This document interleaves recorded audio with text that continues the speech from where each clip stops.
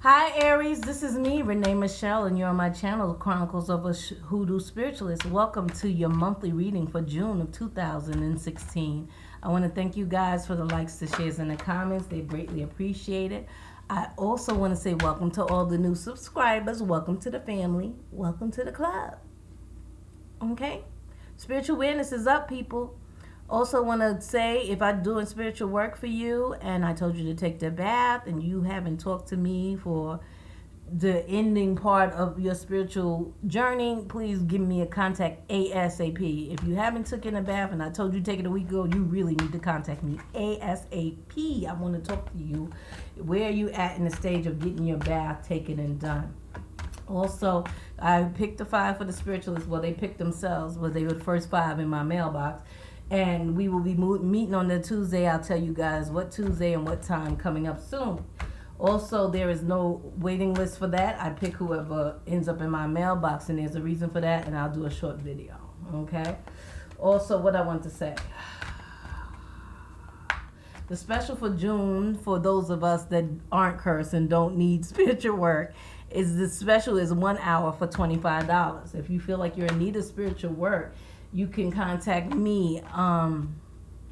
You can book the $15 consultation reading for a half an hour, and we'll find out if there's anything on you, or is there, if you just, everything good except for the love life, if we can hook up the love life, everything good except the health, we can hook up the health.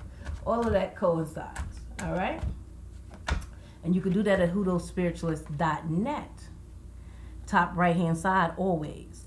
No matter where you stroll on my website, you go up to the top right-hand side, it says book online. If you are in contact me, then you're in the wrong thing to book. Okay, Aries, let's see what's going on for you for the month of June.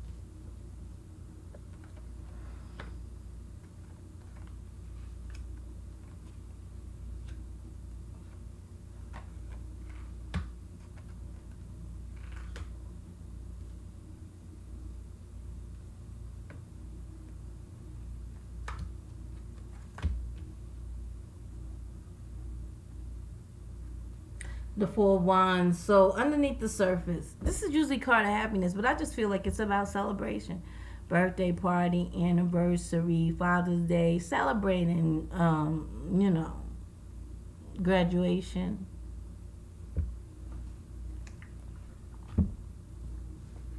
Coming into this month, we had the Temperance card and the Knight of Coins. So I feel like you gain some form of emotional balance and you're moving forward carefully. You don't want to just go out there and do whatever you have to do. You want to take your time and make a plan. And that's what's coming into this month.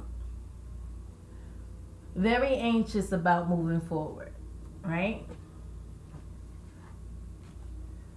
Very anxious about moving forward. We have the 9 of Swords, which means up nights, stressing over how and which way am I going to go? Because this is a standing in the doorway card with the past behind you and the future and all the world in front of you.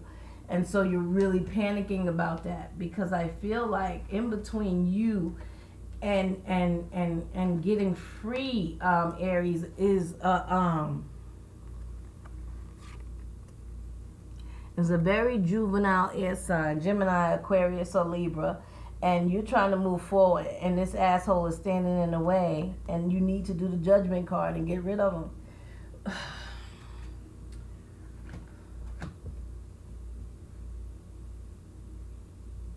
Coming towards the middle of the month, you're very confused, and it's right under that Nine of Swords, so there's a lot of confusion going on, hey? Yeah, there's a lot of confusion going on, a lot of confusion, and you're quarreling and you're bickering with people, right? And you're looking back on the past and saying, you're looking back on old relationships and old situations instead of focusing on the baby, instead of focus on the future, which is the baby, and the present, which is the flowers.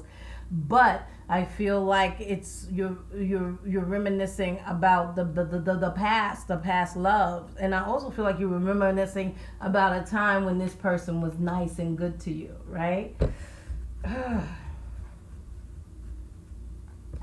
There's something on your love life as far as spiritual work is concerned for some of you, but for others of you, right? You want to remove this person for your world so that you can start new in love. Okay, it's all about removing this person, right? Because towards the end of the month, there's the Tower card right next to the Love card, which is right under this quarreling card. So that tells me that there's some form of devastation that happens with the romantic partner that you have. And I feel like this person, if they acting juvenile, like the swords, that page of swords, that means that they're using their intellect against you. Like they're making you feel stupid mentally. Like they keep using whatever they know. Oh, you stupid, you didn't know that. Like they ask you questions to set you up. If not, in some form of fashion, mentally and verbally, they are bratty and abusive, right? But for me, what I see this is that if you feel like if you had a true love relationship, you would feel grounded and secure, right? And I also feel like for some of you, there is a suitor outside of this kitty person that you realize by looking on the past that you messed up when you walked away from that person, right?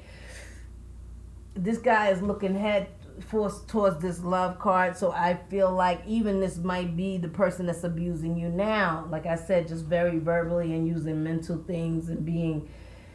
If it is the air sign and it's not this sign, it's not an earth sign like a Taurus, Capricorn, or Taurus, Capricorn. What's the other one? Come on, Virgo. Boom. So if it's not one of them, then this person, this air sign, pretends to be like they got all their money together. Lord, I make money. I got it together. Like they're like, I'm the CEO of Apple. Meanwhile, he work in the mailroom. This is this guy, right? By the end of the month, you feel like everything is moving so fast. Like, wait a minute, how did I get here, right? What is going on? Why am I in this situation? Okay. More abuse. The outcome of the month is acknowledging abuse and drawing into yourself, trying to stay away from this abuser and trying not to be attacked.